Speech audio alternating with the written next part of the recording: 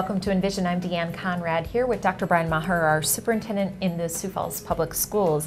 It's hard to believe, but we are actually closing in on the end of our second month of school, which doesn't seem quite possible, but that means we're looking at end of first quarter conferences. How are things going so far in this school year? You know, I think pretty good. Many times in my seat, I'm the last to know. Sometimes I'm the first to know, Sure. but many times I'm the last to know. But anecdotally, we've got very good information back on the start of the year, how smooth it's gone, those sorts of things.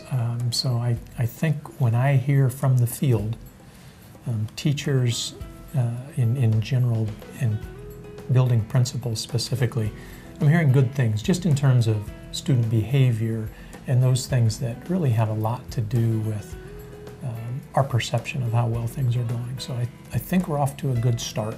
Right, very good.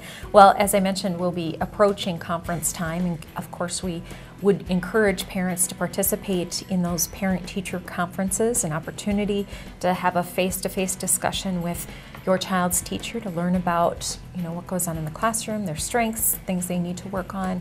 Talk a little bit about the importance of that conference opportunity. Yeah, one of the things we talked about in our strategic plan was community engagement, and we have several avenues, several forums for community engagement. Well, one of those avenues is parent-teacher conferences, and that very specific parent engagement in just knowing about your own student. And I'll take my superintendent hat off for a minute, put my parent hat on, and I'm reminded of when my youngest was in middle school, and there was a math component that the teacher said that she was struggling with. Well, not only was I the superintendent, I was a former math teacher, and I was wondering what could that be, and gosh, is this teacher even right? Right. And went home and had a dialogue with my daughter, and it was, number one, the teacher was spot on.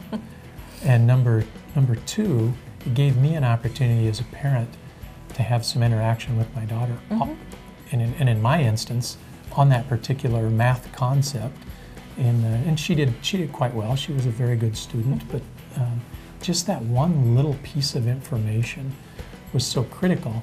And as somebody who is inundated with school information and a math teacher, and that still was beyond me. Right. So I think you'll be surprised at the information you can get that is meaningful to you as a parent and to your child as a student. Obviously there's that academic component, but teachers are trying to build relationships with students as well in terms of, finding out about who they are and what needs that they have to become a better learner and that type of thing. So sometimes those social conversations with teachers are just as important as the academic. Your child is earning grade X or what have you, but that social interaction and maybe some noticing something about their behavior or something along that line that can be really telling for a parent as well.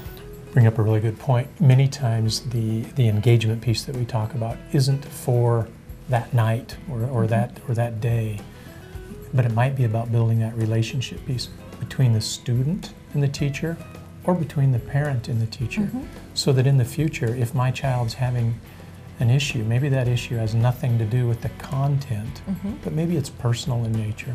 Now I've got that relationship, I can make that phone call or go in and visit, and that's easier. But also,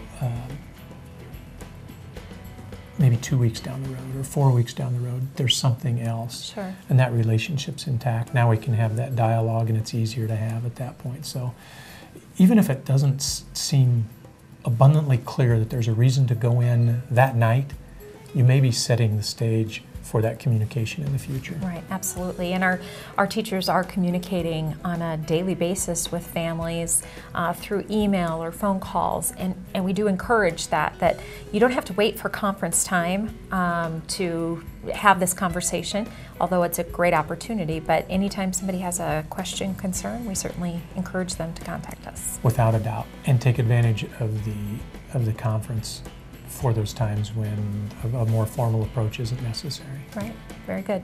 Well, like I said at the beginning, hard to believe we're a couple of months in to the 16-17 school year. Before you know it, we'll be talking about dismissal for another summer break. Well, that might be off a little into the future, but we'll get to that in I a like couple your of months. optimism. Yes, exactly. All right. Well, thank you for joining us today on Envision.